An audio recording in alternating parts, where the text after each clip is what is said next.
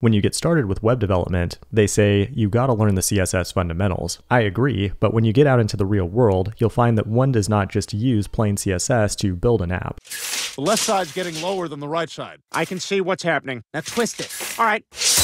It's just too painful. There are literally hundreds of libraries that attempt to make CSS better, but so far, there's no universal solution. Today, we'll take a look at 7 different ways to write CSS, specifically in a React app using Next.js. But most importantly, we'll look at the trade-offs of each approach so you can decide what's best for your project. If you're new here, like and subscribe, and check out my full courses on Fireship.io to learn even more by building complete projects. Now let's talk about CSS. Here I have a pristine Next.js app, and the most primitive way to style it is to create global CSS that applies to the entire application. That might work okay for a small application, but it doesn't scale well at all. The first problem you'll run into is that naming things gets really hard because CSS cascades. To address this, you'll likely need to use a naming convention like BEM, but it's not going to be very fun. It's hard to do perfectly, and you'll probably end up using important everywhere because you've got more important things to do than figure out how to not use important. The other problem is that it generally results in a very large and inefficient CSS bundle. The larger the bundle size, the slower the app loads. Luckily, Next.js supports a tool called CSS modules out of the box to address some of these concerns. A CSS module file looks just like regular CSS, but it can be scoped to an individual component, and that means you don't have to worry about name collisions when writing your code. In other words, you can have 2 different module files that define the same class name, but because they're scoped locally, you don't have to worry about them interfering with each other. In addition, it tells Next.js exactly which CSS to load for a given page, which can reduce the bundle size. Now, that may sound inefficient because you may want to share styles between multiple components, but modules have a special composes property that can import and override code from a different module. Overall, modules will make your life much easier, but we're still dealing with plain CSS here. And one thing it lacks is programmatic features like loops, functions, mixins, and things like that. The classic way to make CSS better is to use a preprocessor, which allows you to write a different syntax like Sass, less, or stylus, then use a compiler to convert that code back into plain CSS. The most popular version is SCSS, which is a superset of plain CSS, allowing you to write regular CSS with additional features on top of it. In Next.js, all you have to do is install the Sass compiler, then change the file names in your project. All the compilation will happen in the background for you automatically. And now you can use features like variables, mixins, and functions to make your code way more concise and efficient. Sass is great and all, but the problem is that it's an entirely different language to learn, and it's completely decoupled from our main application code. We already have our JavaScript and HTML together, why not add our CSS there as well? And that's where your CSS-in-JS libraries come in. There are many different libraries out there like styled components, emotion, JSS, Styletron, and many others. But the characteristic they all share is they allow you to write CSS in your JavaScript code. That allows you to do many of the programmatic things you can do in Sass, but you have the full power of JavaScript at your fingertips. But more importantly, it makes it easy to create dynamic styles based on the state of your application. In Next.js, there's a homegrown solution called styled JSX. To use it, all you have to do is open up a style tag in a component, use the JSX attribute, then write your CSS as a template literal string. The cool thing about this is that you can now compute or interpolate values directly inside the style, which means you can dynamically change the styles based on state changes to the application. In addition, these styles are scoped to the location where they're defined, which means that like modules, they won't bleed out to affect other styles. That's pretty cool, but we still have one major problem. We need to figure out how to write code that will make the application actually look good. One way to address that is to bring in a utility class library like Tailwind or Windy CSS to provide a huge collection of utility classes that can help us rapidly build out a good-looking UI. Tailwind is very powerful, but it does require some additional tooling and configuration to get started. Once installed, you'll be able to style your components with utility classes instead of writing the CSS directly. In my experience, this tends to be a much faster way to implement the design you're going for, because all your styles are right at your fingertips with IDE IntelliSense. In addition, it can purge all of your unused CSS automatically to result in a very efficient bundle size. But not everybody likes the utility class approach because your component HTML code can get out of control very quickly. It is a big commitment and you'll have to learn how to organize your code properly. The other thing about Tailwind is that it doesn't provide pre-built components for you, so you still need to do a lot of work on your own. There are other popular CSS frameworks out there like Bootstrap or Bulma. What makes it different than Tailwind is that it provides pre-built components, giving you a solid collection of styles for things like buttons, cards, and so on. To use it in Next.js, all you have to do is install it with npm, then import the Bootstrap style sheet from your node modules. It doesn't have the tooling that Tailwind does, but to use it, all you have to do is start referencing the classes in your components. It's simple, effective, and has a minimal learning curve. However, if you're only using the Bootstrap style sheet, you might find yourself creating your own components to wrap those styles in a way that can be efficiently used with other components. Like you might have a Bootstrap button component to avoid repeating the same class names over and over again. Another problem is that using Bootstrap like this will result in a large bundle size, because there are a lot of unused classes that will get included in the final CSS. When it comes to React, a more tightly integrated approach is to use a full-blown component library. There are ones that already do that for Bootstrap, but the React ecosystem has many other design systems that you'll want to check out. An awesome one I've been using lately is Mantine. Not only does it handle much of your CSS, but it provides a ton of utilities to handle things that you would otherwise have to do in JavaScript as well, like hooks to use the intersection observer API to know when an element is visible. It also has tools to manage modules and notifications, calendars, and a ton of other stuff. Now, libraries like this tend to be fairly opinionated, so make sure to choose one that you really like. Other ones worth checking out are Ant, Material Design, Rebase, Chakra, and Tamagui. That's not a complete list, so let me know your favorite library in the comments. Congratulations, you now know 7 different ways to deal with CSS and React. Keep in mind that you can mix and match all these different techniques to use whatever works best for your application. If you want to learn more advanced concepts with full project courses, become a pro member at Fireship.io. Thanks for watching, and I will see you in the next one.